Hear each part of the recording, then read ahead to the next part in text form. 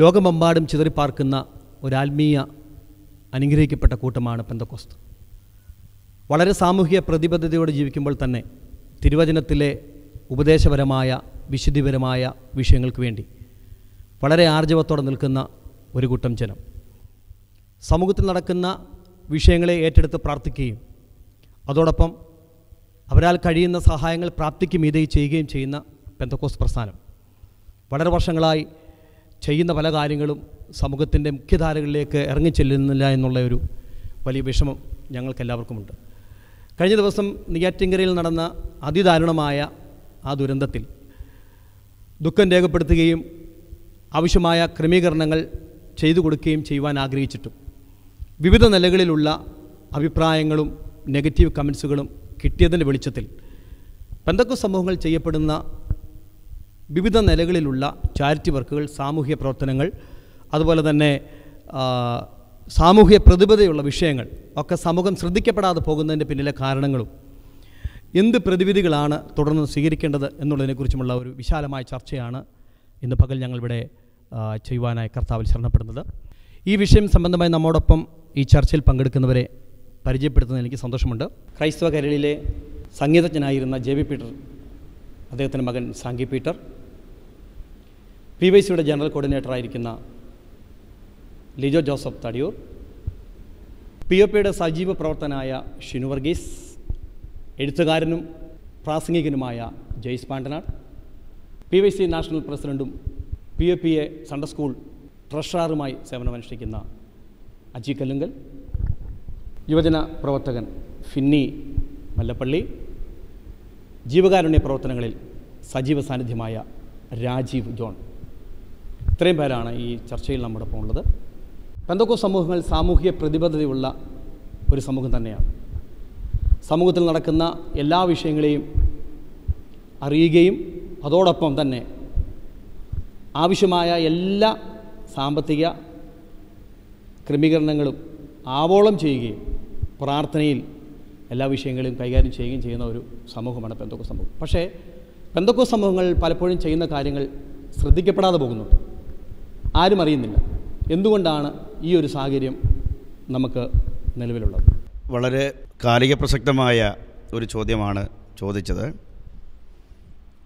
കേരളത്തിലെ പെന്തക്കോസ്ത് സമൂഹം സാമൂഹിക പ്രതിബദ്ധതയുടെ ഒരു ചരിത്രമുള്ളൊരു സമൂഹമാണ്.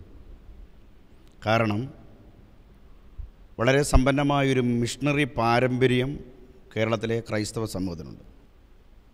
ഈ രാജ്യത്തേക്ക് വന്ന പ്രൊട്ടസ്റ്റൻ്റ് മിഷണറിമാർ മിഷൻ പ്രവർത്തനങ്ങളെ സമന്വയിപ്പിച്ചത് സാമൂഹിക പരിവർത്തനവും വിദ്യാഭ്യാസ പ്രവർത്തനങ്ങൾ, മെഡിക്കൽ സയൻസ്, ഈ വിഷയങ്ങളുമായിട്ട് ബന്ധപ്പെടുത്തിയാണ് മിഷൻ അവർ പ്രവർത്തനം മുന്നോട്ട് കൊണ്ടുപോയത്. അതുകൊണ്ട് കേരളത്തിലെ ക്രൈസ്തവ സമൂഹത്തിന് ഇതൊരു പാരമ്പര്യമാണ്.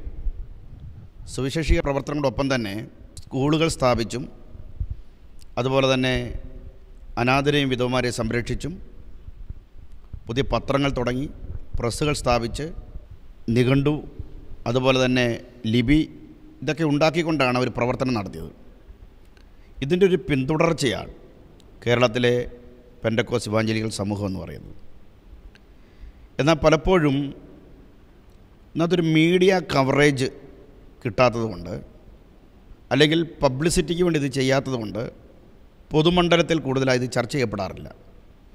സജീവമായി കേരളത്തിലെ പെന്തക്കോസ്തുകാർ ഇത് ഇടപെടുന്നതാണ്. പ്രത്യേകിച്ച് കഴിഞ്ഞ നൂറ്റാണ്ടുകളായി ലഹരി വിരുദ്ധ പ്രവർത്തനങ്ങൾ, പ്രത്യേകിച്ച് മദ്യവർജനം, ഈ വിഷയങ്ങളിൽ ലക്ഷക്കണക്കിന് ചെറുപ്പക്കാരെയാണ് എന്നേക്കുമായി ലഹരിയിൽ നിന്ന് ലിബറേറ്റ് ചെയ്തത്.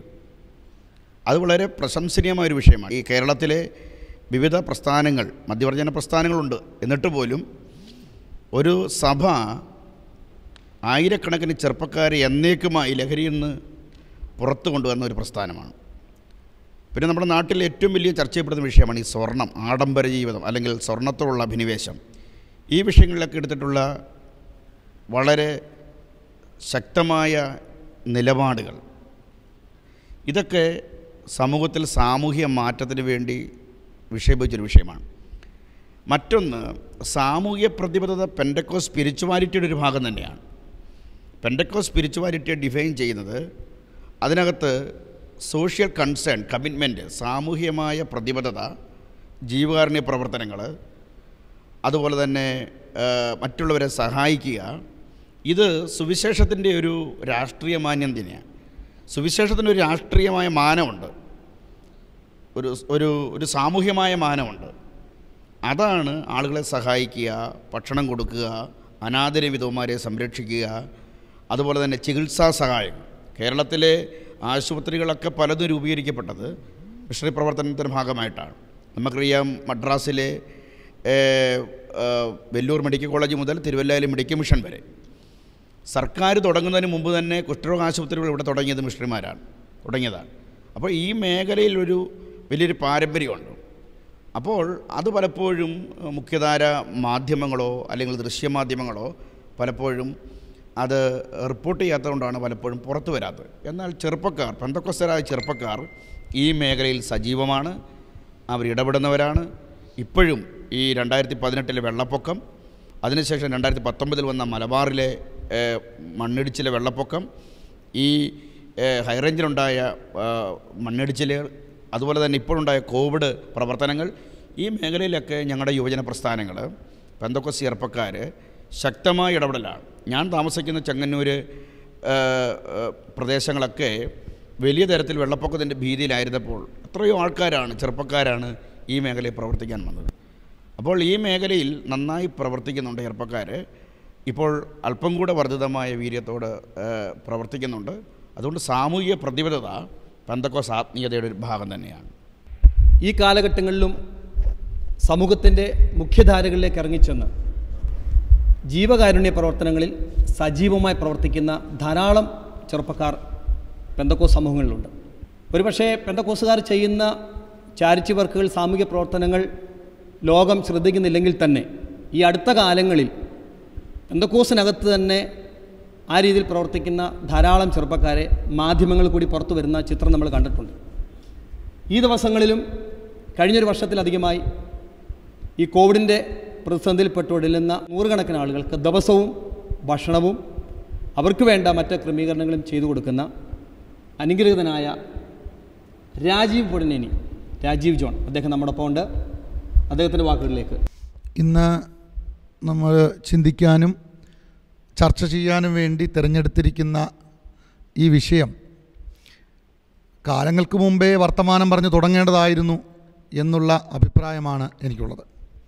ഒരുപക്ഷേ പെന്തക്കോസ്ത് സമൂഹം എന്താണ് സമൂഹത്തിന് വേണ്ടി ചെയ്യുന്നത് എന്ന് മറ്റുള്ളവരുടെ മുമ്പിൽ കാട്ടിക്കൊടുക്കാൻ പലപ്പോഴും കഴിയാതെ പോയതാണ് നമ്മുടെ സമൂഹത്തിൻ്റെ ഏറ്റവും വലിയ അപജയമെന്ന് വിശ്വസിക്കുന്ന ഒരാളാണ് ഞാൻ. വേദപുസ്തകത്തിലൊരു വാക്യമുണ്ട്, വലത് കൈ ചെയ്യുന്നത് ഇടത് കൈ അറിയരുത്.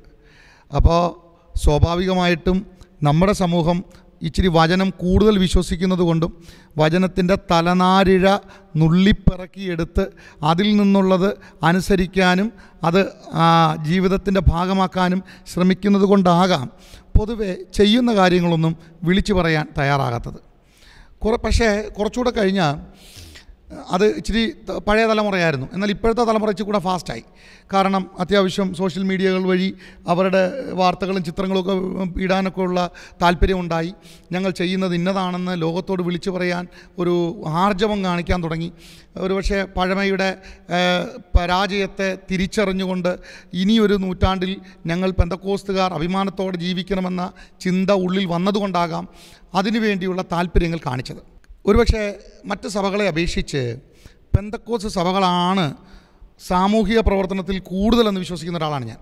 അതിന് കാരണം, ഒരു പാസ്റ്റർ ഒരു സ്ഥലത്ത് ചെന്നാൽ, ഒരു സഭ സ്ഥാപിച്ചാൽ ആ സ്ഥലത്ത് അദ്ദേഹം ഇടപെടുന്ന വ്യക്തികളെന്ന് പറയുന്നത് ഒരിക്കലും ഉന്നതന്മാരായ ആളുകളായിരിക്കണമെന്ന് നിർബന്ധമില്ല. പെന്തക്കോസ്ത് സഭകളിൽ വന്നിട്ടുള്ള വിശ്വാസവൃന്ദങ്ങളിൽ 80% ആളുകളും താഴേക്കിടെ കിടന്ന കഷ്ടതയുള്ളവരും പട്ടിണിയുള്ളവരും വേദനയുള്ളവരും ദുഃഖമുള്ളവരും തന്നെയാണ്. അല്ലെങ്കിൽ ഉന്നതന്മാരായ ആളുകളുടെ ഇടയിൽ അതുപോലെ പ്രശ്നം ഉണ്ടായപ്പോൾ പ്രാർത്ഥിക്കാൻ വേണ്ടി ഓടി പ്രാർത്ഥനാലയങ്ങളിൽ വന്നു കയറിയവരാണ്. ഇന്നാണ് പെന്തക്കോസ്തിന് ആഡംബരങ്ങളും കാറും സൗകര്യങ്ങളും ചുറ്റുപാടുകളും കെട്ടിടങ്ങളും സൗകര്യങ്ങളും ഒക്കെ ഉണ്ടായത്. ഒരു കാലത്ത് ഇങ്ങനെയൊന്നും ഉണ്ടായിരുന്നില്ല. എന്നാൽ അന്നില്ലാതിരുന്ന കാലത്ത് ഉള്ളത് കൊണ്ട് അന്യോന്യം പങ്കിട്ടും ഇല്ലാത്തവന് കൊണ്ടുപോയി കൊടുത്തും അവൻ്റെ വീടുകളിൽ സഹകരിച്ചും അവൻ്റെ മരണ വീടുകളിലും അവൻ്റെ കല്യാണ വീടുകളിലും അവൻ്റെ ഏതൊരു സാഹചര്യങ്ങളിലും വിശ്വാസികളുടെ സജീവ പങ്കാളിത്തം ബന്ധുക്കളെക്കാൾ കൂടുതൽ ഉണ്ടായതുകൊണ്ടാണ് ആ കൂട്ടായ്മയുടെ ബലം കൊണ്ടാണ് പെന്തക്കോസ്ത് സഭകൾ വളർന്നത്. അല്ലാതെ ചുമ്മാ വളർന്നതല്ല. ഒരുവിധപ്പെട്ട എല്ലാ സമൂഹങ്ങളും മാതൃകയാക്കാൻ കൊള്ളാവുന്ന ഒരു സമൂഹം തന്നെയാണ് പെന്തക്കോസ്ത് സമൂഹം. പക്ഷേ ഈ പ്രവർത്തനങ്ങളെല്ലാം ഒതുങ്ങിപ്പോയി, മാധ്യമങ്ങളിൽ നിന്ന് മറയപ്പെട്ടു. മാധ്യമങ്ങൾ അതിനെ ശ്രദ്ധിച്ചില്ല, അല്ലെങ്കിൽ മീഡിയ വഴി അതൊന്നും കവറേജുകൾ വന്നില്ല. ഒരുപക്ഷെ ഇന്ന് നമ്മുടെ ഏതെങ്കിലും ഒരു സ്ഥലത്തുള്ള ഒരു ലോക്കൽ സഭയിൽ ഒരു വിശ്വാസി സുഖമില്ലാതെ കടന്നാൽ അദ്ദേഹത്തെ അന്വേഷിക്കുന്നത് അവരുടെ ബന്ധുക്കളും മിത്രങ്ങളൊന്നും ആയിരിക്കണമെന്നില്ല. അവിടുത്തെ ലോക്കൽ സഭയിലെ തന്നെ വിശ്വാസികളോ അതുപോലെ ലോക്കൽ സഭയിലെ ദൈവമക്കളോ ഒക്കെയാണ് അവിടെ കൂട്ടിരിക്കുന്നത്. പൊതുവേ നമ്മൾ കാണുന്നൊരു കാഴ്ചയാണ്. ഇതെല്ലാം നമ്മുടെ സമൂഹം ചെയ്തിട്ടും പഴി ഒരുപാടുണ്ട് നമ്മുടെ സമൂഹത്തിന്. ഒന്നും ചെയ്യുന്നില്ല, കണ്ണടച്ച് കാണിക്കുന്നു. പക്ഷെ അതുപോലെ ഇപ്പോൾ ഒരാളുടെ വീട് വെച്ച് കൊടുക്കണമെന്നൊരു കാര്യം വന്നാട്ടെ, അങ്ങനെ വന്നപ്പോൾ അവൻ്റെ വീടൊന്ന് ഷെഡ് കെട്ടണമെന്ന് പറഞ്ഞാൽ ഞായറാഴ്ച തമ്പേറും കൊട്ടി ആരാധനയും കഴിഞ്ഞ് ഉള്ള കഞ്ഞിയും കുടിച്ചുകൊണ്ട് അവൻ്റെ വീട് വെച്ച് കെട്ടാൻ ഇവിടുന്ന് കഴുക്കോലുകളും തൂമ്പയും മൺവെട്ടിയും ആയിട്ടൊക്കെ ആളുകൾ പോവുക, സഹോദരന്മാർ പോവുക, വിശ്വാസികൾ പോവുക. ഇതിനേക്കാൾ വലിയ സാമൂഹ്യ പ്രതിബദ്ധത എന്താ ചെയ്യേണ്ടത്? സമൂഹത്തിൽ ഇല്ലായ്മക്കാരൻ്റെ കൂടെ നിൽക്കാനും വല്ലായ്മക്കാരൻ്റെ കൂടെ നിന്ന് സഹകരിക്കാനും പെന്തക്കോസ്ത് സമൂഹത്തോളം വരുന്ന കരുത്തുള്ള പ്രസ്ഥാനം വേറെയില്ല. ശരിയാണ്. രാജീവ് പറഞ്ഞതിനോട് ഞങ്ങളും സമാഭിപ്രായങ്ങളുള്ളവരാണ്. സഭയിൽ നിന്ന് സമൂഹത്തിലേക്കെന്ന ആപ്തവാക്യം പേറുന്ന പെന്തക്കോസ്റ്റൽ യൂത്ത് കൗൺസിലിൻ്റെ നാഷണൽ പ്രസിഡൻ്റാണ് അജി കലുങ്കൽ സാർ. എന്താണ് നമുക്ക് സമൂഹത്തിന് കൊടുക്കാനുള്ളൊരു മെസ്സേജ്? സാമൂഹിക പ്രതിബദ്ധത ഏറ്റവും അധികമുള്ള ഒരു സമൂഹമാണ് പെന്തക്കോസ്തർ എന്നതിന് സംശയമൊന്നുമില്ല. ഏത് കാര്യത്തിനും പബ്ലിസിറ്റി ആഗ്രഹിക്കാതെ പ്രവർത്തിക്കാൻ മനസ്സ് കാണിക്കുന്നവരാണ് പെന്തക്കോസ്തുകാർ. അതുകൊണ്ട് തന്നെ അവർ ചെയ്യുന്ന പ്രവർത്തനങ്ങൾ പലപ്പോഴും പുറത്ത് അറിയാറില്ല, അല്ലെങ്കിൽ അവരത് ആഗ്രഹിക്കാറില്ല. മീഡിയകൾ പലപ്പോഴും പെന്തക്കോസ്തരെ വളരെ അധികം അകറ്റി നിർത്തുന്ന ഒരു പ്രതിഭാസവും നമ്മൾ കണ്ടുവരാറുണ്ട്. എന്നാൽ ഏത് പ്രതിസന്ധികളുടെ നടുവിലും മുൻനിരയിൽ നിന്ന്, ഇനിയും കോവിഡ് ആകട്ടെ അല്ലെങ്കിൽ പ്രകൃതിക്ഷോഭങ്ങളാകട്ടെ, ഏതിൻ്റെയും മുൻപിൽ നിന്ന് പ്രവർത്തിക്കുന്ന, ചുറുചുറുക്കോടെ പ്രവർത്തിക്കുന്ന ഒരു സമൂഹമാണ് പെന്തക്കോസ്തർ. അത് സാമ്പത്തികമായി ആണെങ്കിലും അവരുടെ ആരോഗ്യപരമായ ആണെങ്കിലും ഏത് കാര്യങ്ങളും അവർ ഏറ്റെടുത്താണ് സാധാരണഗതിയിൽ പ്രവർത്തിക്കുന്നത്.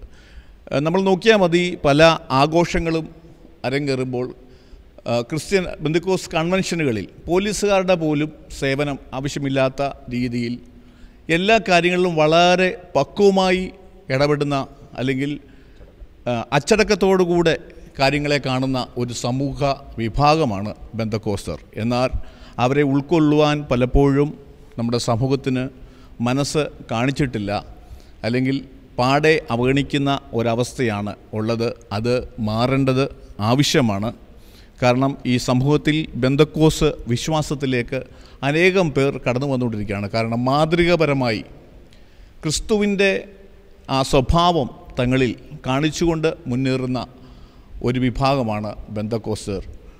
ഈ നാളുകളിൽ എല്ലാ കാര്യങ്ങളിലും, ഇനിയും സാമൂഹികപരമായും രാഷ്ട്രീയപരമായും ഏത് കാര്യങ്ങളിലും പെന്തക്കോസ്തുകാരുടെ ഒരു താലന്ത് കണ്ടില്ലെന്ന് നടിക്കരുത്. അവർ ഈ സമൂഹത്തിന് ഏറ്റവും ആവശ്യമാണ്. അവരുടെ പ്രവർത്തനങ്ങൾ സമൂഹത്തിന് എന്നും അനുഗ്രഹകരമാണ് എന്നതിന് സംശയമൊന്നും വേണ്ട. ലിജോ ജോസഫ് തടിയൂർ, ഈ കൺസ്ട്രക്റ്റീവായിട്ടുള്ള അല്ലെങ്കിൽ ഓർഗനൈസ്ഡായിട്ടുള്ള ചാരിറ്റിയിൽ പെന്തക്കോസ്തുകാർ അത്ര ശ്രദ്ധിക്കുന്നവരല്ല. ലോകത്തിലെ തന്നെ ഏറ്റവും വലിയ ക്രൈസ്തവ പ്രസ്ഥാനമായ കത്തോലിക്ക സഭയ്ക്ക് ഏകദേശം 110 കോടിയിലധികം അംഗങ്ങളുള്ളവരാണ്. അവർ ചെയ്യുന്ന ഓരോ പ്രവർത്തനങ്ങളും സമൂഹത്തിൽ ശ്രദ്ധിക്കപ്പെടുന്നു, അറിയപ്പെടുന്നു.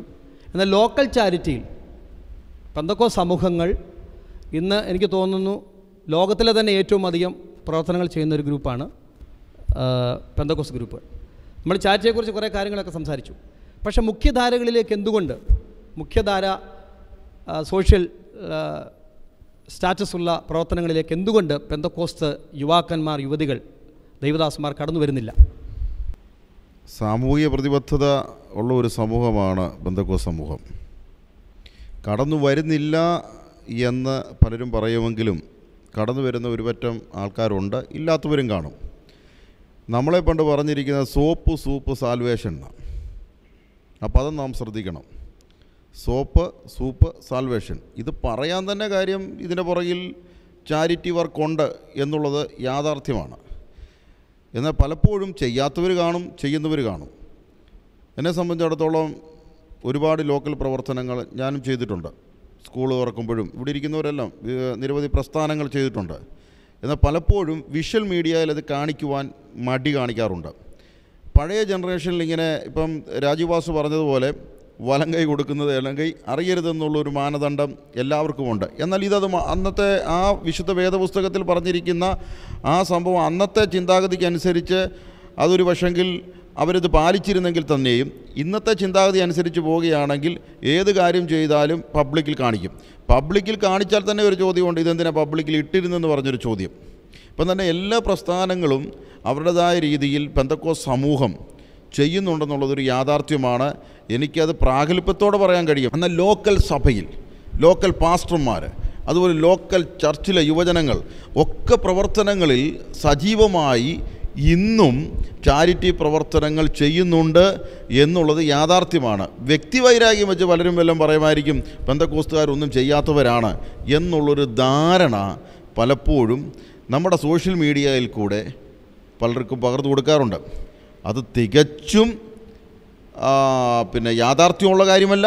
അതിനപ്പുറത്തോട്ട് പോവുകയാണെങ്കിൽ നമ്മൾ ചെയ്യുന്ന കാര്യങ്ങൾ വാക്കുകൾ കൊണ്ട് മാത്രമല്ല പ്രവൃത്തി കൊണ്ട് കാണിക്കാൻ നമ്മൾ തയ്യാറാണ്. അതാണ് നമ്മളെ പഠിപ്പിക്കുന്നത് തന്നെ. അതാണ് എനിക്ക് പറയാനുള്ളത്. പുഷ്പേരി ആശുപത്രിയും അതെങ്ങനെ തുടങ്ങിയതാ? കത്തോലിക്കർ ചെയ്യുന്നുണ്ട്, അവരുടെ ചാരിറ്റി പ്രവർത്തനങ്ങളെ അപ്രീഷിയേറ്റ് ചെയ്യുന്നു. അതുപോലെ തന്നെ മർത്തോമാ സമുദായം ചെയ്യുന്നുണ്ട്, അവർ നല്ലപോലെ ചെയ്യുന്ന ആൾക്കാരാണ് സമൂഹത്തിൽ. എന്ന് പറഞ്ഞ് പെന്തക്കോസ്തുകാർ മാത്രം ഒന്നും ചെയ്യുന്നില്ല എന്ന് പറഞ്ഞ് അതിനെ താറടിച്ച് കാണിക്കാൻ ഒരു പറ്റം ആൾക്കാരുണ്ട്. അത് നമുക്ക് പറയാതിരിക്കാൻ പറ്റത്തില്ല.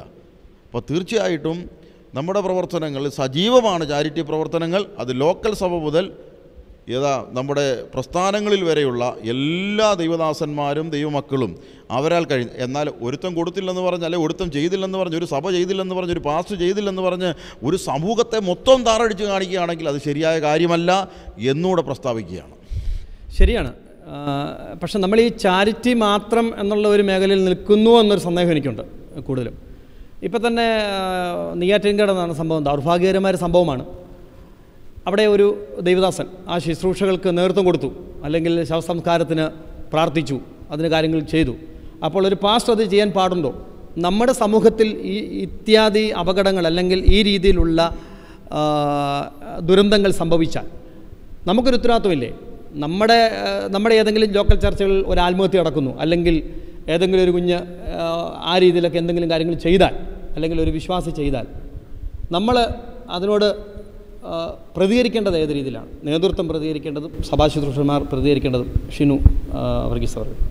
പെന്തക്കോസ്റ്റിലെ യുവജന പ്രവർത്തകർ ഇങ്ങനെയുള്ള കാര്യങ്ങളെല്ലാം വളരെ ആത്മാർത്ഥമായി പ്രവർത്തിക്കുന്നവരാണ്. ഇവിടെ മൊത്തത്തിൽ ചർച്ച ചെയ്യപ്പെട്ടതിൽ എനിക്ക് നേരത്തെ അറിയാവുന്നതാണെങ്കിലും കുറേ കൂടെ ബോധ്യമാകുന്നത് സംഘടിതമായൊരു പ്രവർത്തനം പെന്തക്കോസ്റ്റിലെ സമൂഹം മുൻപ് ചെയ്തു വന്നിരുന്നില്ല. ബഹുമാനപ്പെട്ട കേരളത്തിൻ്റെ മുഖ്യമന്ത്രി കഴിഞ്ഞ ഒരു പെന്തക്കോസ്റ്റ് കൺവെൻഷനിൽ പറഞ്ഞ ഒരു വാചകം ഇങ്ങനെയായിരുന്നു: ഒരു സമ്മർദ്ദ രാഷ്ട്രീയം കാണിക്കാത്തൊരു സമൂഹമാണ് പെന്തക്കോസ്റ്റുകാർ. സമൂഹത്തിൻ്റെ ഉന്നമനത്തിനു വേണ്ടി ആത്മാർത്ഥമായി ഈ സമൂഹം ഇന്ത്യയിൽ അഥവാ കേരളത്തിൽ സ്ഥാപിതമായ സമയം മുതൽ ആത്മാർത്ഥമായി പ്രവർത്തിച്ചു വന്നിരുന്ന ഒരു സമൂഹം തന്നെയാണ്. അതിനെ ഒരു വലിയ പരസ്യമൊന്നും നൽകാൻ കഴിഞ്ഞിരുന്നില്ല എന്നുള്ളതാണ് എൻ്റെ യാഥാർത്ഥ്യം. ബഹുമാനപ്പെട്ട വില്യം ചാൻ ചോദിച്ചതുപോലെ ഈ അടുത്തിടെ നടന്ന പ്രശ്നങ്ങളിൽ അവിടുത്തെ ബഹുമാനപ്പെട്ട പാസ്റ്റർ ഇടപെട്ടു. അതൊരു മാനുഷിക പരിഗണനയാണ്. നമ്മൾ നമ്മുടെ സഭയുടെ സംവിധാനത്തെ ഉയർത്തിപ്പിടിക്കുന്നുണ്ടെങ്കിലും അടിയന്തരമായുള്ള കാര്യങ്ങളിൽ നമ്മുടെ സമൂഹം ഇടപെടുന്നത് പോലെ മറ്റൊരു സമൂഹവും ഇടപെടുന്നില്ല എന്നുള്ളത് വളരെ ചാരിതാർത്ഥ്യത്തോടു കൂടി ഞാൻ ഈ സമയത്ത് ഓർപ്പിക്കുകയാണ്. മാനുഷികമായിട്ടുള്ള എല്ലാ പരിഗണനകളും ഈ സമൂഹം എല്ലാ കാലത്തും കാണിച്ചിട്ടുണ്ട്. അത് മുന്നോട്ടും കാണിക്കും. യുവജന പ്രവർത്തകർ അതിനു വേണ്ടിയുള്ള എല്ലാ പ്രവർത്തനങ്ങൾക്കും ഇനിയും മുന്നോട്ട് വരും എന്നുള്ളതാണ് ഈ അവസരത്തിൽ എനിക്ക് സൂചിപ്പിക്കാനുള്ളത്. നെയ്യാറ്റിൻകരയിലെ പ്രശ്നത്തെ സംബന്ധിച്ച് അതൊരു സങ്കീർണമായ ഒരു കേസാണ്. അതിനകത്ത് പല ചേരുവകളുണ്ട്. ഒന്ന്, അതിനകത്തൊരു സിവിൽ കേസിൻ്റെ പ്രശ്നമുണ്ട്. മറ്റൊന്ന് ഒരു ഭൂമിയുടെ പ്രശ്നമുണ്ട്. മറ്റൊന്ന് അതിനകത്തൊരു മനുഷ്യാവകാശ പ്രശ്നമുണ്ട്. ഇങ്ങനെ വിവിധ ചേരുവകളുള്ള ഒരു പ്രശ്നമാണ് ഈ നെയ്യാറ്റിൻകരയിലെ പ്രശ്നം എന്ന് പറയുന്നത്. അതിൽ സിവിൽ ഡിസ്പ്യൂട്ടിനെ സംബന്ധിച്ച് നമ്മൾ സംസാരിക്കുന്നില്ല. കാരണം അത് കേസാണ്. ഒന്ന് കോടതി നിൽക്കുന്നൊരു സബ് ജുഡീസായ വിഷയങ്ങൾ കൂടിയാണ്. സഭ എന്തുകൊണ്ട് ഇടപെട്ടു, പാസ്റ്റർ എന്തുകൊണ്ട് അല്ലെങ്കിൽ അവിടെ ഫ്യൂണറൽ സർവീസിൽ പങ്കെടുത്തു, എന്തുകൊണ്ടാണ് വിവിധ ഇപ്പോൾ PYCയുടെ അടക്കമുള്ള അനവധി യുവജന പ്രവർത്തകർ, സമാനമായി തിരുവനന്തപുരം ജില്ലയിലുമൊക്കെയുള്ള ഒട്ടനവധി പാസ്റ്റർമാരുമൊക്കെ ആ വീട് സന്ദർശിക്കുകയുണ്ടായി. പ്രധാനമായി പാസ്റ്റർ ഷിനു ഓർപ്പിച്ചതുപോലെ ഇതൊരു മനുഷ്യാവകാശ പ്രശ്നമാണ്. അത് പെന്തക്കോസ്തരല്ലെങ്കിൽ കൂടി ക്രൈസ്തവ സഭയ്ക്ക് അതിനകത്ത് ഇടപെടാനുള്ള സ്പേസ് ഉണ്ട്. കാരണം ഒന്ന്, ആദ്യമായി നമുക്ക് കിട്ടിയ വാർത്തയെ സംബന്ധിച്ച് കുടിയിറക്കുമായി ബന്ധപ്പെട്ടാണ്. പിന്നീടാണ് കൂടുതൽ വാർത്തകൾ ഡെവലപ്പ് ചെയ്ത് അതിൻ്റെ കേസിൻ്റെ സ്ഥിരീകരണത്തിലേക്കൊക്കെ വന്നത്. ഒരു വീട് വെക്കേറ്റ് ചെയ്യുന്നു, അവരെ കുടിയിറക്കുന്നു, ആത്മഹത്യാ ശ്രമം നടക്കുന്നു, അത് രണ്ടുപേരുടെ ദാരുണമായ മരണത്തിലേക്ക് പോകുന്നു. ഇത് നമ്മുടെ നാട്ടിൽ വളരെ വികാരപരമായ അന്തരീക്ഷം ഘനീഭവിച്ച് നിന്നൊരു സാഹചര്യമാണ്. ആ ഒരു അന്തരീക്ഷത്തിലാണ് അനവധി ചെറുപ്പക്കാർ അവിടെ പങ്കെടുക്കുന്നത്, അവിടെ സന്ദർശിക്കുന്നത്. ഇനി ആൾക്കാരിങ്ങനെ പോയിക്കൊണ്ടിരിക്കുകയാണ്. അവിടുത്തെ ഒരു പാസ്റ്റർ പങ്കെടുത്തത്. നമ്മുടെ പരിമിതമായ അറിവനുസരിച്ച് അവിടെ മരിച്ച രാജൻ്റെ മാതാവ് പ്രാർത്ഥനയ്ക്കൊക്കെ പോകുന്ന ഒരു വിശ്വാസിയാണ്. സാധാരണ പെന്തക്കോസ്ത് സമൂഹത്തിൻ്റെ ഒരു ധാർമ്മികമായ ഇടപെടൽ, ഏതെങ്കിലും ഒരു അപ്പച്ചനോ അമ്മച്ചിയോ ആരെങ്കിലും ഒരാൾ നമ്മുടെ പ്രാർത്ഥനാ കൂട്ടായ്മയ്ക്ക് വരുവാണെങ്കിൽ ആ വീടുകളുമായി ബന്ധപ്പെട്ടുള്ള സാധാരണ എല്ലാ വിഷയങ്ങൾക്കും ഒരു സാമൂഹ്യമായ ഉത്തരവാദിത്വം ആ പ്രാദേശിക സഭ ചെയ്യാറുണ്ട്. ചിലപ്പോൾ ഒരു അമ്മച്ചിയായിരിക്കും പ്രാർത്ഥനയ്ക്ക് വരുന്നത്, ചിലപ്പോൾ ഒരു അപ്പച്ചനായിരിക്കും പ്രാർത്ഥനയ്ക്ക് വരുന്നത്. പക്ഷേ അവിടെ മക്കളുടെയോ അല്ലെങ്കിൽ ആ വീടുമായി ബന്ധപ്പെട്ട ഏത് വിഷയങ്ങളും, കല്യാണമാകട്ടെ ശവസംസ്കാരമാകട്ടെ, ഇങ്ങനെയുള്ള വിഷയങ്ങൾക്കൊരു സാമൂഹ്യമായ ഉത്തരവാദിത്വം സഭ ചെയ്യാറുണ്ട്. അതൊരു ഹ്യൂമാനിറ്റേറിയൻ കോൺസെപ്റ്റാണ്, മനുഷ്യത്വപരമായ ഇടപെടലിൻ്റെ ഭാഗമായിട്ടാണ് അത് ചെയ്യാറുണ്ട്. അത് ഞങ്ങളായ പാസ്റ്റർമാരെല്ലാം ചെയ്യാറുണ്ട്. ഹൈന്ദവരായ ദമ്പതിമാർ കുഞ്ഞുങ്ങളെ പ്രതിഷ്ഠിക്കാൻ വേണ്ടി പാസ്റ്ററിനെ കൊണ്ടുവരാറുണ്ട്, പ്രാർത്ഥിക്കാൻ കൊണ്ടുവരാറുണ്ട്, സ്കൂളിൽ വിടുന്നതിന് മുമ്പ് പ്രാർത്ഥിക്കാൻ വരാറുണ്ട്. ഇങ്ങനെയൊക്കെ ചെയ്യാറുണ്ട്, ഞങ്ങൾ ചെയ്യുന്ന വിഷയങ്ങളാണ്. അപ്പോൾ സഭ എന്ന് പറയുന്നത് ഒരു സൊസൈറ്റിയിൽ പ്രവർത്തിക്കുന്ന ഒരു സ്ഥാപനമാവുകൊണ്ട് പൊതുവായ ആൾക്കാരെല്ലാം ഇങ്ങനെ പ്രാർത്ഥനയ്ക്ക് വരാറുണ്ട്. ഇത് അമ്മച്ചി അവിടെ എത്തി, രാജൻ കുറച്ച് നാൾ ആരാധനയ്ക്ക് പോയ വ്യക്തിയാണ്. പിന്നെ ഇടക്കാലത്ത് സഭാപ്രവർത്തനങ്ങളിൽ നിന്ന് അദ്ദേഹം മാറി നിൽക്കുകയാണ്. എന്നാൽ ഒരു പാസ്റ്റർ ചെയ്യേണ്ട ഒരു ഉത്തരവാദിത്വം ആ കുട്ടികൾ പറഞ്ഞു, അമ്മച്ചി പറഞ്ഞു, സ്ഥലത്തെ പോലീസ് ഉദ്യോഗസ്ഥർ പറഞ്ഞു. ഏതായാലും രണ്ട് കാര്യമാണ് സഭ ചെയ്യാറുള്ളത്. ഒന്ന്, ആരെങ്കിലും ആ വീട്ടിൽ നിന്ന് പ്രാർത്ഥനയ്ക്ക് വരാറുണ്ടെങ്കിൽ ആ കുടുംബത്തോടുള്ള ആദരവ് ഒന്ന്. രണ്ട്, മരിച്ചു കഴിഞ്ഞ ഏത് വ്യക്തിയെ സംബന്ധിച്ചും ആ ശവശരീരത്തോടുള്ള, ഭൗതിക ശരീരത്തോടുള്ള ഒരാദരവ് എന്ന നിലയിൽ സഭ അതിനോട് പെരുമാറാറുണ്ട്. അതുകൊണ്ട് സൂയിസൈഡ് അടക്കമുള്ള വിഷയങ്ങളിൽ പലപ്പോഴും സഭ ഇടപെട്ട് ചെയ്യാറുണ്ട്. ദൈവശാസ്ത്രപരമായ അതിനൊരു സമീപനം എന്ന് പറയുന്നത് സൂയിസൈഡിനെ സഭ ഒരിക്കലും അംഗീകരിക്കുന്നില്ല. കാരണം ജീവൻ എടുക്കാൻ ആർക്കും അനുവാദമില്ല, ജീവനെ നിലനിർത്താനും പ്രൊട്ടക്റ്റ് ചെയ്യാനുമാണ് അധികാരം എല്ലാവർക്കും ഉള്ളത്. ഇതാണ് സഭയുടെ സൂയിസൈഡിനെ സംബന്ധിച്ചുള്ള നിലപാടെന്ന് പറയുന്നത്. പക്ഷേ അങ്ങനെ സംഭവിച്ചു കഴിഞ്ഞാൽ, ഇപ്പോൾ സമീപകാലത്ത് തന്നെ കായംകുളത്തൊരു സഭയിൽ സംഭവിച്ചു, അടൂർ ഒരു ചർച്ചിൽ സംഭവിച്ചു. അങ്ങനെ സംഭവിക്കാറുണ്ട്. ആളുകൾ സമ്മർദ്ദങ്ങൾക്ക് വിധേയമായി, പലപ്പോഴും ആത്മീയമായ വിഷയങ്ങളിൽ വലിയ ദൃഢതയില്ലാത്ത ആൾക്കാരുണ്ടാകും. പെട്ടെന്നുണ്ടാകുന്ന സമ്മർദ്ദങ്ങൾക്ക് വിധേയമായ ആളുകൾ ഇങ്ങനെ സൂയിസൈഡിലേക്ക് പോകാറുണ്ട്. ആ വിഷയങ്ങളിൽ പലപ്പോഴും ആളുകൾ അങ്ങനെ സംഭവിക്കുമ്പോൾ ആ ഭൗതിക ശരീരം മറവ് ചെയ്യുക എന്നുള്ള മനുഷ്യത്വപരമായ സമീപനത്തിൻ്റെ ഭാഗമായി ശുശ്രൂഷകന്മാർ അതിൽ ചെല്ലാറുണ്ട്. രണ്ട് രീതിയിലാണ് സഭ വിഷയങ്ങളെ കൈകാര്യം ചെയ്യുന്നത്. ഒന്ന്, ഈ വിഷയങ്ങൾ തെറ്റാണെന്ന് പറയുകയും ഹോളിനെസ് കൈകാര്യം ചെയ്യും. രണ്ട്, സഭ ലവ് കൈകാര്യം ചെയ്യുന്ന കൂടിയാണ്. ഹോളിനെസ് മാത്രമല്ല, ഉപദേശം കൃത്യമായി പറയുകയും മറ്റൊന്ന് സഭ സ്നേഹത്തെയും കൈകാര്യം ചെയ്യുന്നു. ഇപ്പോൾ സെയിം സെക്സ് മാര്യേജ് തെറ്റാണെന്ന് സഭ പറയും, അല്ലെങ്കിൽ ലെസ്ബിയനിസം തെറ്റാണെന്ന് സഭ പറയും, മദ്യപിക്കുന്നത് തെറ്റാണെന്ന് പറയും. പക്ഷേ ഇതിൽ കുടുങ്ങിപ്പോയി അകപ്പെട്ടു പോയ ആൾക്കാർ ദൈവിക കൂട്ടായ്മയിലേക്ക് മടക്കിക്കൊണ്ടുവരാനും ധാർമ്മികമായ പക്വതയിലേക്ക് മടക്കിക്കൊണ്ടുവരാനുള്ള ഒരു സ്നേഹത്തിൻ്റെ അജപാലനം സഭയ്ക്കുണ്ട്. ഇത് രണ്ടും കൂടെ സഭ ചെയ്യാറുണ്ട്. അതുകൊണ്ട് ഇങ്ങനെയുള്ള വിഷയങ്ങളിൽ പലപ്പോഴും സഭ ഇടപെടാറുണ്ട്. അതുകൊണ്ട് അടുത്ത പാസ്റ്റർ എന്നതിൽ തെറ്റൊന്നുമില്ല, പാസ്റ്റർക്ക് അത് ചെയ്യാം. അതുപോലെ തന്നെ ഇങ്ങനെയുള്ള വിഷയങ്ങൾ ഇപ്പോൾ നമുക്കറിയാം 10-25,000 ലക്ഷം വീട് കോളനികൾ കേരളത്തിലുണ്ട്. പിന്നീട് ആദിവാസി കോളനികളുണ്ട്. ഭൂമിയുടെ പ്രശ്നം ഒരു പ്രശ്നമാണ്, ആൾക്കാർക്ക് ഭൂമിയുടെ പ്രശ്നമുണ്ട്. ഇതൊക്കെ സഭ അഡ്രസ്സ് ചെയ്യാറുണ്ട്. സഭയ്ക്കകത്ത് തന്നെയുള്ള പൂരഹിതരായ ആൾക്കാരുണ്ട്, വീടില്ലാത്തവരായ ആൾക്കാരുണ്ട്. ഇങ്ങനെയുള്ള വിഷയങ്ങൾ സഭ അഡ്രസ്സ് ചെയ്യാറുണ്ട്. അവർക്ക് വീട് വെച്ച് കൊടുക്കുക, അവർക്ക് ഭൂമി വാങ്ങിച്ച് വീട് വെച്ച് കൊടുക്കുക, അവരുടെ പുനരധിവാസം, കുട്ടികളുടെ പഠനം, ഇതൊക്കെ സഭ ചെയ്യാറുണ്ട്. അതുകൊണ്ട് ആ വിഷയങ്ങളിൽ പെന്തക്കോസ്താണോ ഇല്ലയോ എന്നുള്ളതല്ല വിഷയം. ഒരു സാമൂഹ്യ പ്രശ്നമാണ്, അതൊരു മനുഷ്യാവകാശ പ്രശ്നമാണ്. അതിനകത്തൊരു ഭൂമിയുടെ രാഷ്ട്രീയമുണ്ട്, അതിനകത്ത് ഒരു മനുഷ്യത്വപരമായ ഇടപെടലുണ്ട്. ആർക്കും ഇടപെടാവുന്ന വിഷയമാണ്. ഞങ്ങളതിലൊക്കെ ഇടപെടുന്നവരാണ്. എൻ്റെ ചർച്ചിൽ ഒരു കുട്ടി നേരത്തെ വരുന്നുണ്ടായിരുന്നു. അവർ വീട്ടായിട്ട് ഓർത്തഡോക്സ് ഫാമിലിയിൽ നിന്ന് വിശ്വാസത്തിലേക്ക് വന്നു. പക്ഷേ ഒരു ദിവസം ആ പെൺകുട്ടിയുടെ സഹോദരൻ സൂയിസൈഡ് ചെയ്തു. എന്ത് കാരണമെന്ന് അറിയത്തില്ല, പഠിച്ചുകൊണ്ടിരുന്ന കുട്ടിയാണ്.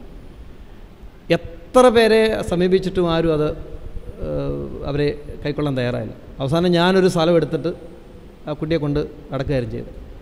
അപ്പോൾ ഇപ്പം പാസ്റ്റർ പറഞ്ഞതുപോലെ കുറേ വ്യത്യാസങ്ങളൊക്കെ വന്നിട്ടുണ്ടാകാം, പക്ഷേ നമ്മളൊക്കെ മാറി നിൽക്കുന്നുണ്ട്. അപ്പോൾ അതിനകത്ത് വിഷയം എന്ന് പറയുന്നത്, ഒന്ന് ഇപ്പോൾ വളരെ വളരെ അൾട്രാ കൺസർവേറ്റീവായി ചിന്തിക്കുന്ന ആൾക്കാരുണ്ട്, വളരെ യാഥാസ്ഥിതികമായി ചിന്തിക്കുന്ന ഒരു സമൂഹം ഇതിനകത്തുണ്ട്. അവരാണ് ഈ ലീഗലിസത്തിൻ്റെ ഭാഗമായി ഇങ്ങനെ കൃത്യമായി ഇടപെടുന്നവരുണ്ട്. എന്നാൽ സമൂഹം ഏറെ മാറിയിരിക്കുന്നു. ഞാൻ അല്പം കൂടെ വിശാലമായി ചിന്തിക്കുന്ന ആളാണ്. നമ്മുടെ സെമിത്തേരികളിൽ അടക്കാൻ ഇടമില്ലാത്തവരെ പോലും അടക്കണം എന്ന് ചിന്തിക്കുന്ന ആളാണ് ഞാൻ. നമ്മുടെ സെമിത്തേരി, ഒരാൾക്കിപ്പം മരിച്ചു കഴിഞ്ഞ് അടക്കാൻ ഇടമില്ലെങ്കിൽ, സ്ഥലമില്ലെങ്കിൽ, ആ വ്യക്തിയെ നമ്മുടെ സെമിത്തേരികൾ അടക്കാം. കാരണം സഭയെന്ന് പറയുന്നത് പബ്ലിക്കിന് വേണ്ടി, മൾട്ടിറ്റ്യൂഡിന് വേണ്ടിയാണ്. സഭ എന്ന് പറയുന്നത് ഒരുമിച്ച് കൂടി നമ്മൾ ആരാധിക്കുന്നു, ആ സഭയാണ്. അതിൻ്റെ ഒരു ആത്മീയ വശമാണ്. പക്ഷേ സമൂഹത്തിന് വേണ്ടിയാണ്, പബ്ലിക്കിൻ്റെ വേണ്ടിയാണ് നമ്മൾ നിൽക്കുന്നത്. അതുകൊണ്ട് പബ്ലിക്കിൻ്റെ പ്രശ്നങ്ങൾ, മനുഷ്യനെ കേന്ദ്രീകരിക്കുന്ന ഏത് പ്രശ്നവും സഭയുമായി ബന്ധപ്പെട്ട വിഷയമാണ്, മനുഷ്യരുമായി. അതുകൊണ്ട് ലോകത്തെമ്പാടും നടക്കുന്ന ഇങ്ങനെയുള്ള വിമോചന പോരാട്ടങ്ങളാകട്ടെ, മനുഷ്യാവകാശ പ്രശ്നം. ഞാൻ കഴിഞ്ഞ ആഴ്ച ഒരു പരിസ്ഥിതി പ്രശ്നത്തിൽ പങ്കെടുത്തു. ഞങ്ങളുടെ ചെങ്ങന്നൂരിനടുത്തൊരു പ്രശ്നം നടന്നുകൊണ്ടിരിക്കുക. ഒരു ഉത്തരപ്പള്ളി ആ ആറ് വീണ്ടെടുക്കുന്നതുമായി ബന്ധപ്പെട്ട് ഞാൻ അതിൻ്റെ ജാഗ്രതാ സമിതിയിൽ പങ്കെടുത്ത് ഒരു പ്രോഗ്രാമിൽ പങ്കെടുത്ത ആളാണ്. പിന്നെ അത് ലാസ്രി മാത്യു പാസ്റ്ററിൻ്റെ മകൻ ഫെബിലാസറ ആ ജാഗ്രതാ സമിതിയുടെ കൺവീനർ തന്നെ. CR നീലകണ്ഠൻ അവിടെ വന്ന് പങ്കെടുത്ത പരിപാടിയാണ്. ഇനി കുർലോസ് ആ യോഗത്തിൽ പങ്കെടുക്കുന്നുണ്ട്. അപ്പം പരിസ്ഥിതി പ്രശ്നമാകട്ടെ, അതുപോലെ തന്നെ പിന്നെ ജീവാന്യ പ്രവർത്തനമാകട്ടെ, നമ്മുടെ പാസ്റ്റർ രാജീവ് ജോണിനെ പോലെയുള്ള അദ്ദേഹം ലോക്ക്ഡൗൺ തുടങ്ങിയപ്പോൾ മുതൽ കോട്ടയം നഗരസഭയിൽ മുഴുവനായി ഈ ഭക്ഷണ വിതരണം നടക്കുക. അവിടെ ഒരു സുവിശേഷമുണ്ട്, ഭക്ഷണത്തിനൊരു രാഷ്ട്രീയമുണ്ട്. ഈ മേഖലയിൽ നിരന്തരമായ ആൾക്കാർ ഇടപെടുകയാണ്. ഇപ്പോൾ ആളുകൾ അറിയുന്നത് സോഷ്യൽ മീഡിയ വന്നതോടുകൂടിയാണ്. കാരണം പത്രങ്ങൾക്ക് പ്രത്യേകമായ വാണിജ്യ താല്പര്യം ഉള്ളതുകൊണ്ട് ഈ വാർത്തകൾ കൊടുക്കാറില്ല. പക്ഷേ ഇപ്പം നമുക്ക് നേരിട്ട് എന്ത് ചെയ്യാം, നമ്മുടെ വാർത്തകൾ നമുക്ക് കൊടുക്കാൻ പറ്റുന്നൊരു സാഹചര്യം സോഷ്യൽ മീഡിയയുടെ ഡെമോക്രസി സ്പേസ് പ്രയോജനപ്പെടുത്തിക്കൊണ്ട് ചെയ്യുന്നതുകൊണ്ട് നമുക്കിപ്പം ചെയ്യാൻ പറ്റുന്നുണ്ട്. അതുകൊണ്ട് പരിസ്ഥിതി പ്രശ്നമാകട്ടെ, സ്ത്രീകളുടെ വിഷയങ്ങളാകട്ടെ, ലൈംഗിക ന്യൂനപക്ഷങ്ങളുടെ പ്രശ്നമാകട്ടെ, ട്രാൻസ്ജെൻഡേഴ്സിൻ്റെ പ്രശ്നമാകട്ടെ, അതുപോലെ ഏത് വിഷയങ്ങളിൽ ഇടപെടാൻ. ട്രാൻസ്ജെൻഡേഴ്സിൻ്റെ വിഷയം എനിക്ക് തോന്നുന്നു ജേസ് പാസ്റ്റർ ഇടയ്ക്ക് അതിനെക്കുറിച്ചൊന്ന് സംസാരിച്ചിരുന്നു. എനിക്കും അറിയാം, വിശ്വാസികളുടെ തന്നെ ഉണ്ട്. അല്ലെങ്കിൽ എനിക്കൊരു പാസ്റ്റർ അറിയാം, കൊട്ടാരക്കര ഒരു പാസ്റ്ററുണ്ട്. അതുപോലെ ആന്ധ്രയിൽ അഞ്ജലി എന്നറിയപ്പെടുന്നൊരു സുവിശേഷ പ്രസംഗം, അവർ ട്രാൻസ്ജെൻഡറാണ്, തമിഴ്നാട്ടിലുണ്ട്. പിന്നെ ഈ വൈക്കം സെൻട്രൽ അവർ മീറ്റിങ്ങിന് വരാനിരുന്നപ്പോഴാണ് ഈ കോവിഡ് വന്നത്. ഞങ്ങൾ ഒരുമിച്ചൊരു പ്രോഗ്രാം ഉണ്ടായിരുന്നു. അപ്പം അവിടെ പ്രശ്നങ്ങളുണ്ട്. അപ്പോൾ ആ പ്രശ്നങ്ങളെക്കുറിച്ചെല്ലാം സഭയ്ക്ക് വളരെ കൺസേൺ ഉണ്ട്. അത് ആളുകൾ അറിയാത്തതുകൊണ്ട് സഭയ്ക്ക് അതിനെക്കുറിച്ച് ഗൗരവമായ വിചാരമുണ്ട്. അതിൻ്റെ ഏറ്റവും വലിയൊരു തെളിവാണ് ഈ സമീപകാലത്തുണ്ടായ പഞ്ചായത്ത് ഇലക്ഷനിലുള്ള ഏറ്റവും കൂടുതലുള്ള ഇടപെടലുമായി ബന്ധപ്പെട്ട്. അപ്പം വലിയ സൊസൈറ്റി മാറുന്നതനുസരിച്ച്, രാഷ്ട്രത്തിന് വ്യത്യാസം വരുന്നതനുസരിച്ച് സഭ പ്രശ്നങ്ങളെ അഡ്രസ്സ് ചെയ്യുന്നുണ്ട്. അങ്ങനെ പ്രബുദ്ധമാണ് പെന്തക്കോസ്ത് ചെറുപ്പക്കാർ. ലീഡർഷിപ്പ് ഈ കാര്യത്തെക്കുറിച്ച് വളരെ ഇൻ്റലക്ച്വലാണ്. ഇപ്പോൾ പാസ്റ്റർ കുറച്ച് ക്രമീകരണങ്ങളും സഭയുടെ സംവിധാനങ്ങളും പറഞ്ഞു, നമ്മളെങ്ങനെ സഹായിക്കണം, ഇങ്ങനെയുള്ള സിറ്റുവേഷനിൽ ചെന്ന് അവർക്ക് കൈത്താങ്ങൽ കൊടുത്തിട്ടുണ്ട്, സഭ അതാണ്, സഭ അങ്ങനെയുള്ള സംവിധാനത്തിലാണെന്ന് പറഞ്ഞു. അപ്പോൾ എന്തുകൊണ്ട് അവരുടെ വിഷയത്തിൽ നേരത്തെ ഈ സംഭവങ്ങൾ, ദാരുണ്യമായ സംഭവം സംഭവിക്കുന്നതിന് മുമ്പ് എന്തുകൊണ്ട് സഭ ഉത്തരവാദിത്വം ഏറ്റെടുത്തില്ല, സഭ അവിടെ പോയി കാര്യങ്ങൾ ചെയ്തില്ല, അവരുടെ വിഷയത്തിൽ പങ്കുചേർന്നില്ല, ഇത്യാദി കാര്യങ്ങൾ എന്തുകൊണ്ടാണ് ചെയ്യാതിരുന്നത്? അത് ലോകം ചൂണ്ടിക്കാണിക്കുന്ന ഒരു വലിയ ചോദ്യമാണ്. ആ ചോദ്യത്തിന് എന്ത് മറുപടി പറയും? ഒന്ന്, ഇങ്ങനൊരു പരാതി ആ വീട്ടുകാർക്കില്ല. ഈ ഉന്നയിച്ച ഈ ഒരു പരാതി അങ്ങനൊരു കംപ്ലയിൻ്റ് ആ വീട്ടുകാർക്കേ ഇല്ല. വീട്ടുകാർക്കും ഇല്ല, നാട്ടുകാർക്കും ഇല്ല. അതാ പറഞ്ഞു. ഒന്നാമത് ഇത് ഇദ്ദേഹം സോഷ്യൽ മീഡിയയുടെ ഫീഡ്ബാക്ക് ആയിരിക്കും ഇദ്ദേഹം പറയുന്നത്. ഇങ്ങനൊരു കംപ്ലയിൻറ്റ് രാജൻ്റെ അമ്മച്ചിക്കാണ് ഉണ്ടാകേണ്ടത്. അമ്മച്ചിക്കോ രാജൻ്റെ മക്കൾക്കോ അങ്ങനെ കംപ്ലയിൻ്റ് ഇല്ല, നാട്ടുകാർക്കും ഇല്ല. അങ്ങനെ ഒരു പരാതിയില്ല. ഒന്ന്, അങ്ങൊരു കംപ്ലയിൻറ്റ് അവിടുത്തെ പാസ്റ്റർ നീല ലോകദാസ് അല്ലേ, അവിടുത്തെ പാസ്റ്ററിന് മുമ്പിലോ സഭയുടെ മുമ്പിലോ, ലോകദാസ് പാസ്റ്ററിന് മുമ്പിലോ സഭയുടെ മുമ്പിലോ ഇങ്ങനൊരു പരാതിയില്ല. ഒന്ന്. രണ്ട്, ഈ നിര്യാതനായ മരിച്ച രാജനും തൻ്റെ സഹധർമ്മി അമ്പിളി അവർ കുടുംബമായിട്ട് സജീവമായ അംഗങ്ങളല്ല. അമ്മച്ചിയുടെ റിക്വസ്റ്റ് അനുസരിച്ചുകൊണ്ട് സർക്കിൾ ഇൻസ്പെക്ടർ വ്യക്തമായി മതപരമായ ഒരു ആചാരം വേണമല്ലോ, മറവ് ചെയ്യണമല്ലോ, അതിൻ്റെ ഭാഗമായിട്ടാണ് പാസ്റ്റർ വന്നത്. രണ്ടാമത്തെ വിഷയം എന്ന് പറയുന്നത് ഇതൊരു സിവിൽ ഡിസ്പ്യൂട്ടാണ്. കേസ് വസന്തകുമാരിയുമായിട്ട് ഇവരിങ്ങനെ നടന്നുകൊണ്ടിരിക്കുകയാണ്. മുനിസിപ്പൽ കോടതിയുടെ വിധി വന്നു, അതിൻ്റെ സ്റ്റേ ഓർഡർ വന്ന കൈ കിട്ടുന്നതിൻ്റെ തൊട്ട് മുമ്പാണ് ഇത് സംഭവിച്ചത്. ഇങ്ങനെയുള്ള സബ് ജുഡീസ് കേസുകളിൽ സഭയ്ക്ക് പരിഹാരം ചെയ്യാൻ പറ്റത്തില്ല. കാരണം ലീഗൽ ഇഷ്യൂസിന് ലീഗലായിട്ടാണ് റെമഡി, നിയമപരമായിട്ടാണ് പരിഹാരം. കോടതിയുടെ മുമ്പിൽ ഒരു കേസ് ഇരിക്കുമ്പോൾ എങ്ങനെയാണ് സഭയ്ക്ക് ആ വിഷയത്തിൽ ഇടപെടാൻ പറ്റുന്നത്? ഒന്ന്. രണ്ടാമത്തെ വിഷയം എന്ന് പറയുന്നത് സഭയ്ക്ക് ഇടപെടാൻ പറ്റുന്ന വിഷയം ആകുകയും, രണ്ടാമത് വീട്ടുകാർക്ക് അങ്ങനെ സഭയോട് റിക്വസ്റ്റോ കംപ്ലയിൻറ്റോ ഉണ്ടെങ്കിൽ തീർച്ചയായിട്ടും ഇടപെടും. ഇങ്ങനെ വിഷയങ്ങൾ സഭ കൈകാര്യം ചെയ്യാറുണ്ട്. ഇപ്പോൾ ഇങ്ങനെയുള്ള ഭൂരഹിതരുടെ പ്രശ്നങ്ങൾ, പിന്നെ വീടില്ലാത്ത വിഷയങ്ങൾ, ഈ വിഷയങ്ങൾക്ക് സഭ അവിടെ റിക്വസ്റ്റ് വാങ്ങിക്കുകയും അവർക്ക് വീട് വെച്ച് കൊടുക്കുകയും പുനരധിവാസം ക്രമീകരിക്കുകയും ചില വിഷയങ്ങളിൽ സഭ മീഡിയേഷനിലൂടെ പോയി പരിഹരിക്കാറുമുണ്ട്. ചർച്ചകളിലൂടെ സഭ തന്നെ നേരിട്ട് നമ്മൾ ഇടപെടാറുണ്ട്. സഭ തന്നെ നേരിട്ട് കോടതിക്ക് പുറത്ത് ഒരു മീഡിയേഷൻ ചർച്ചകളിലൂടെ സഭ പരിഹരിച്ച വിഷയങ്ങൾ പരിഹരിക്കാറുണ്ട്. പക്ഷേ ഈ വിഷയം അതല്ല, വളരെ കോംപ്ലിക്കേറ്റഡായ ഒരു സിവിൽ കേസാണത്. ആ വിഷയത്തിൽ സഭ ഇടപെട്ടില്ല. അതുമാത്രമല്ല, പാസ്റ്റർ ലിജോക്കോ ജോസഫ് ഉന്നയിച്ച വിഷയം അങ്ങനൊരു പ്രശ്നം എയറിൽ ഉയർന്നു വന്നിട്ടില്ല. അങ്ങനെ ആ വീട്ടുകാർക്കോ അമ്മച്ചിക്കോ സഭയ്ക്കോ നാട്ടുകാർക്കോ സഭയുടെ മുമ്പിലേക്ക് വിഷയം വന്നില്ലല്ലോ. അതെ, സഭയുമായിട്ടോ അല്ലെങ്കിൽ ആ വ്യക്തികളോ ആ കുടുംബങ്ങളോ അല്ലെങ്കിൽ കുടുംബാംഗങ്ങളോ പറഞ്ഞിട്ടില്ല. പക്ഷേ പറയുന്നത് മുഴുവൻ സോഷ്യൽ മീഡിയയിൽ ഏതോ തലകലിരുന്നു കൊണ്ട് എഴുതി വിടുന്ന വാർത്തകളാണ്. അതെന്നാണെന്നറിയോ, നമ്മുടെ ഈ സോഷ്യൽ മീഡിയ ചർച്ചകളുടെയൊക്കെ ഒരു പ്രത്യേകത എന്ന് പറയുന്നത്, ഒന്ന് ഫാക്റ്റ് അറിഞ്ഞുകൊണ്ടല്ല, വസ്തുതാപരമായിട്ട് കാര്യങ്ങളെ സമീപിക്കുന്ന രീതിയല്ല പലപ്പോഴും ചെയ്യാറുള്ളത്. ഒന്ന്, വസ്തുതാപരമായിട്ട് കാര്യങ്ങളെ സമീപിക്കുക. രണ്ട്, ഈ ചർച്ചിൻ്റെ ഭാഗത്ത് നിന്നുകൊണ്ടല്ല സംസാരിക്കുന്നത്. പലപ്പോഴും വിമർശനപരമായി ഈ വിഷയങ്ങളെ കാണും, വികാരപരമായിട്ടാണ്. പല ഫീഡ്ബാക്കും ഞാൻ കണ്ടു, അന്നത്തെ അല്പം വികാരമുണ്ട്. കാരണം നമുക്കങ്ങനെ തോന്നും, ആദ്യം വാർത്തയ്ക്ക് നമുക്ക് തോന്നുന്നത് ഇത്ര നാളായിട്ട് സഭ അറിഞ്ഞില്ലേ, അല്ലെങ്കിൽ ഒരു പാസ്റ്റർ കുടിയിറക്കപ്പെടുമ്പോൾ, അല്ലെങ്കിൽ ഒരാൾ വാടക കൊടുക്കാൻ പൈസ ഇല്ലാതെ അവിടുന്ന് കുടിയിറക്കപ്പെടുമ്പോഴത്തെ നമ്മൾ ചിന്തിക്കും ഇത് സഭയ്ക്കൊരു കൺസേൺ ഇല്ലേ, ഇങ്ങനൊരു വികാരം ഉണ്ടാകാൻ സാധ്യതയുണ്ട്. അത് ശരിയാണ്. പക്ഷേ നെയ്യാറ്റിൻകരയിലെ വിഷയത്തെ സംബന്ധിച്ച് സഭയ്ക്ക് ഇടപെടാനുള്ള സ്പേസ് ഇല്ലായിരുന്നു. ഒന്നത് സിവിൽ കേസാണ്. സബ് ജുഡീസ് കേസിൽ ഭയങ്കര ബുദ്ധിമുട്ടാണ് ഇടപെടുക. ക്രിമിനൽ കേസ് പോലും പറഞ്ഞ് നമുക്ക് പരിഹരിക്കാം. ഇത് സിവിൽ കേസാണ്. മുനിസിപ്പൽ കോടതിയുടെ വിധി അനുകൂലമായിട്ട് വസന്തകുമാരിക്ക് നിൽക്കുന്നു. ഹൈക്കോടതി സ്റ്റേ വരാൻ കിട്ടുന്ന അന്നാണ് വെക്കറ്റ് ചെയ്യപ്പെടുന്നത്. ആ വിഷയം അതാണ്. രണ്ട്, രാജനോ അമ്പിളിയോ അങ്ങനെ കംപ്ലയിൻറ്റ് സഭയുടെ മുമ്പിൽ വെച്ചിട്ടില്ല. സജീവ അംഗങ്ങൾ പോലുമല്ല. അമ്മ ഇതുവരെ അങ്ങനെ ചർച്ചിനെ അഭിമുഖീകരിച്ചിട്ടുമില്ല. അപ്പോൾ അതുകൊണ്ട് ലിജോ പാസ്റ്റർ പറഞ്ഞ വിഷയം സഭയെ സംബന്ധിച്ച് സഭ കൈയൊഴിഞ്ഞ വിഷയമോ സഭ സൈലൻ്റായ വിഷയമോ സഭ ആബ്സെൻ്റായ വിഷയമേ അല്ല. സഭയെ സംബന്ധിച്ച് ഇടപെടാനുള്ള സ്പേസ് ഉണ്ടായിരുന്നെങ്കിൽ പെന്തക്കോസ്ത് സമൂഹത്തെ സംബന്ധിച്ച് അല്ല ആ മേഖലയിലെ സഭയെ സംബന്ധിച്ച് അവർ ഇടപെടുമായിരുന്നു. സഭ ആബ്സെൻ്റ് ആയതല്ല. രാജനും കുടുംബവും സഭയിൽ തുടരാത്തതിൻ്റെ കാര്യത്തെക്കുറിച്ച് അവിടുത്തെ പാസ്റ്റർ വിശദീകരണം ഇതിനോടകം നടത്തി കഴിഞ്ഞു. ഇപ്പം ഇങ്ങനെ നമ്മുടെ ഇടയിൽ നടക്കുന്നൊരു വിഷയമാണ് ആരാധനയ്ക്ക് കുറച്ച് നാൾ വരിക. ചിലർ പല കാരണങ്ങളാൽ പിന്തിരിഞ്ഞ് പോകുന്നവരുണ്ട്. പല കാരണങ്ങളാൽ ഇപ്പം വിശ്വാസത്തിൻ്റെ ദൃഢതയില്ലാത്തൊരു പോകുന്നവരുണ്ട്, പിന്മാറ്റത്തിലേക്ക് പോകുന്നവരുണ്ട്, ചിലപ്പം വിവിധ സാമൂഹിക വിഭാഗങ്ങളിൽ നിന്ന് സഭയ്ക്കകത്തേക്ക് വരുന്നവർ മറ്റു പല രാഷ്ട്രീയവും അവരുടെ ജോലിപരമായ വിഷയങ്ങളുമായി ബന്ധപ്പെട്ട് പോകാറുണ്ട്, തിരിച്ചു പോകാറുണ്ട്. പ്രത്യേകിച്ച് സംവരണ സമുദായങ്ങളിൽ നിന്ന് സഭയ്ക്കകത്തേക്ക് വരുന്ന ആൾക്കാരുണ്ട്. സംവരണ സമുദായങ്ങളിൽ നിന്ന് അവരെ സംബന്ധിച്ച് ഉദ്യോഗ സംവരണം, വിദ്യാഭ്യാസ സംവരണവുമായി ബന്ധപ്പെട്ട് ചില പ്രശ്നങ്ങളുണ്ട്. കാരണം 1950 പ്രസിഡൻഷ്യൽ ഓർഡറിലൂടെ സംഭവിച്ചൊരു ഏറ്റവും വലിയൊരു ദുരന്തം എന്ന് പറയുന്നത് ക്രൈസ്തവ മതത്തിലേക്ക് മതം മാറി വരുന്നവർക്ക് റിസർവേഷൻ ഇല്ല എന്നുള്ളതാണ്. പിന്നീട് അത് സിഖുകാർക്ക് കൊടുത്തു, പിന്നീട് അത് ന്യൂ ബുദ്ധിസ്റ്റുകൾ കൊടുത്തു. പക്ഷേ ഇതുവരെ അത് കിട്ടിയിട്ടില്ല. സുപ്രീം കോടതിയുടെ മുമ്പിൽ ആ കേസ് ഇപ്പോഴും കിടക്കുകയാണ്. Ranganatha Mishra commission report നടപ്പിലാക്കിയിട്ടില്ല. അതിൻ്റെ കാരണം ഏത് മതത്തിലേക്ക് മതം മാറിയാലും റിസർവേഷനുണ്ട്, ക്രിസ്ത്യാനിറ്റിയിലേക്ക് മതം മാറിയാൽ കിട്ടത്തില്ല. അത് ക്രൈസ്തവ സഭയിലേക്ക് വരുന്ന ഇതര സാമൂഹിക വിഭാഗങ്ങളും അതിൽ നിന്നും സംവരണത്തിന് അർഹരായ സംവരണീയരായ സമുദായങ്ങൾ സഭയിലേക്ക് വരുമ്പോൾ അവരുടെ സംവരണം നിഷേധിക്കപ്പെടുന്ന ഗുരുതരമായ രാഷ്ട്രീയ പ്രശ്നം കൂടി ഇതിനകത്തുണ്ട്. ഇങ്ങനെയുള്ള വിഷയങ്ങളിൽ ഏറ്റവും വിഷയം മാത്രമല്ല പറയുന്നത്, അങ്ങനെയുള്ളവർ ചിലപ്പോൾ പിന്മാറിപ്പോകുന്നവരുണ്ട്. പിന്നെ അതുപോലെ തന്നെ പൂർവ്വമതങ്ങളിലേക്ക് മടങ്ങിപ്പോവുക, അങ്ങനെ മടങ്ങിപ്പോകുന്ന ആൾക്കാരുണ്ട്. പിന്നെ ഈ സർട്ടിഫിക്കറ്റുമായി ബന്ധപ്പെട്ട് അവർക്കാണ് ഈ ആനുകൂല്യം എന്ന് പറയുന്നത്. ഏതാ സർക്കാരിൻ്റെ ആനുകൂല്യം ഉണ്ടല്ലോ, ഇപ്പോൾ വീട്, സംവരണം, അതുപോലെ തന്നെ പ്രത്യേകമായി സർക്കാർ നിജപ്പെടുത്തിയിരിക്കുന്ന റിസർവേഷൻ, ഇതൊക്കെ കിട്ടുന്നവരുണ്ട്. ഇതൊരു പ്രശ്നമാണ്. അത് ആ വിഷയത്തെ സംബന്ധിച്ച് സഭയുടെ നിലപാട് സഭ വ്യക്തമാക്കിയിട്ടുണ്ട്. കാരണം രംഗനാഥ മിശ്ര കമ്മീഷൻ റിപ്പോർട്ട് നടപ്പിലാക്കുക, ക്രൈസ്തവ മാർഗത്തിലേക്ക് മതം മാറി വരുന്ന വിവിധങ്ങളായ സംവരണ സമുദായങ്ങൾക്ക് സംവരണം കൊടുക്കുക, അല്ലെങ്കിൽ അവരെ പ്രത്യേകമായി സംവരണ ലിസ്റ്റുകളിൽ ഉൾപ്പെടുത്തുക. പട്ടികജാതി ലിസ്റ്റിൽ അല്ലെങ്കിൽ SC/ST ലിസ്റ്റിൽ ഉൾപ്പെടുത്താൻ ചിലപ്പം പറ്റത്തില്ലായിരിക്കും.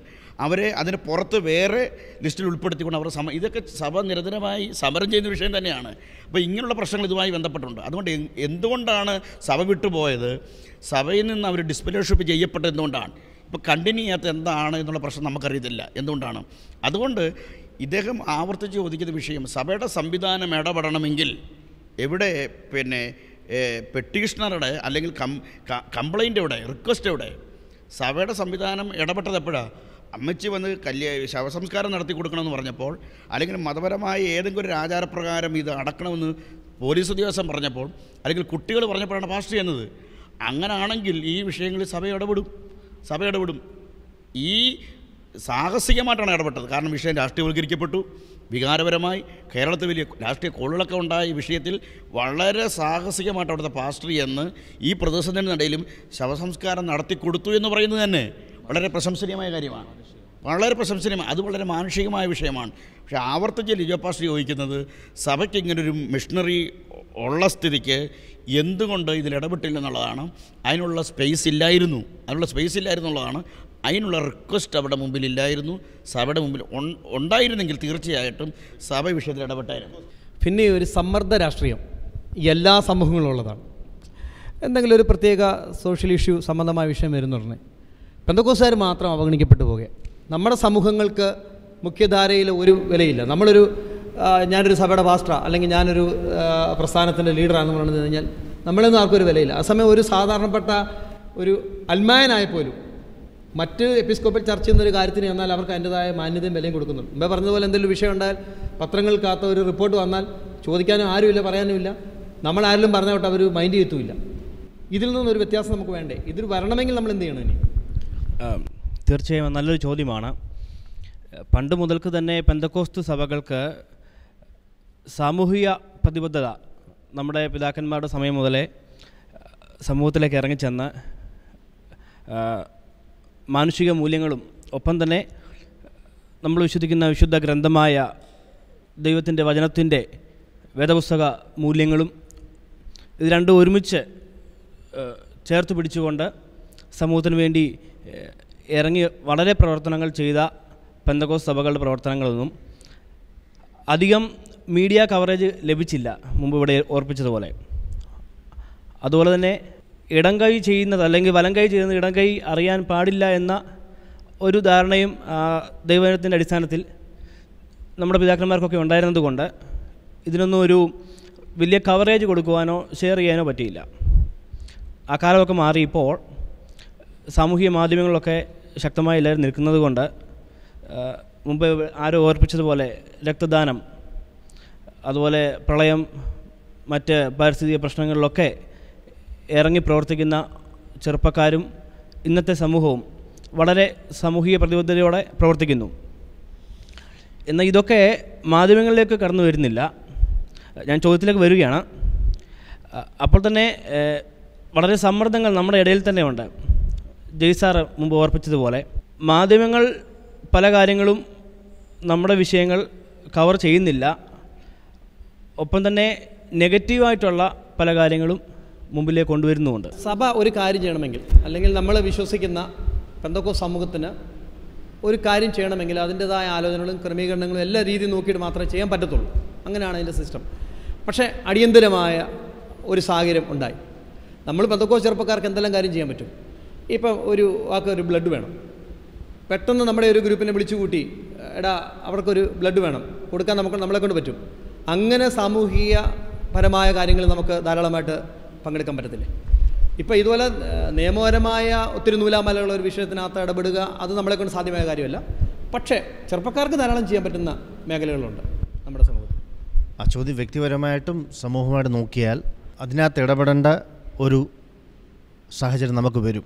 നമ്മൾ ചെയ്യണമെന്ന് തന്നെയാണ് എൻ്റെ അഭിപ്രായം. അത് പലരും ഇത് ചെയ്യുന്നുണ്ട്.